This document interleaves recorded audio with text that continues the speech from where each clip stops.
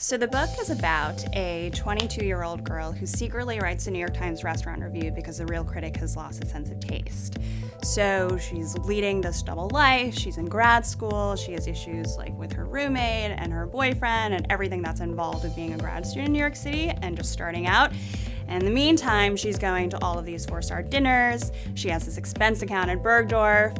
So it's kind of like everything that's amazing and glamorous and fun about New York, and then also sort of the seedy underbelly and why all of those great things can also have their downfalls as well. Fashion plays a huge role in Food Whore. One of the most compelling reasons why Tia agrees to this arrangement with Michael Saltz is that she gets an expense account at Bergdorf Goodman. But of course in this book, when she gets transformed by all of this fashion and makeup and hair, it comes at a price. And then, you know, it's also a story about growing up and falling in love and falling out of love and making missteps in love.